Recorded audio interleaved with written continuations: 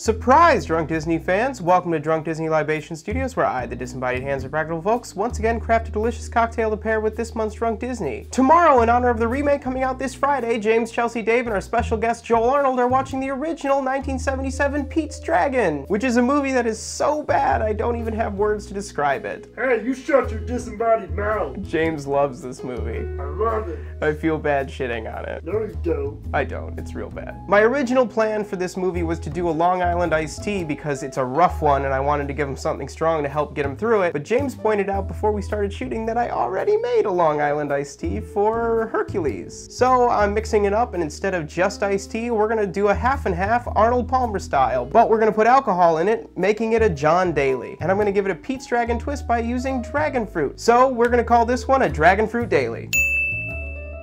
In this cocktail is dragon fruit, lemon, 2-to-1 simple syrup, iced tea, and our spirit this time is going to be citrus vodka. Let's get to it. Okay, I'm going to start by splitting open our dragon fruit. Ooh, look at it. Pretty.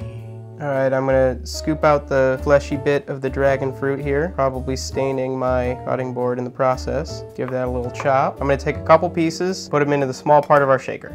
Now we're going to muddle to mash that up. All right, I'm going to juice a half a lemon into the dragon fruit. To that, I'm going to add an ounce of 2-to-1 simple syrup. And finally, James's favorite, citrus vodka. I'm going to do 2 ounces. Fill the shaker with ice. And mix up our lemonade. All right, I've got a glass here with ice. I'm going to double strain our lemonade mixture into. Ooh, look at that color. Look at how pretty that is. We're double straining because the dragon fruit's got seeds, and that might be weird to drink. All right, we're just gonna float in some iced tea on top. Now that my fingers are nice and dragon fruit stained, we have completed our dragon fruit daily. I'm really happy with this one. I'm glad you pointed out that I already made a Long Island, because this looks really cool. I hope it tastes good.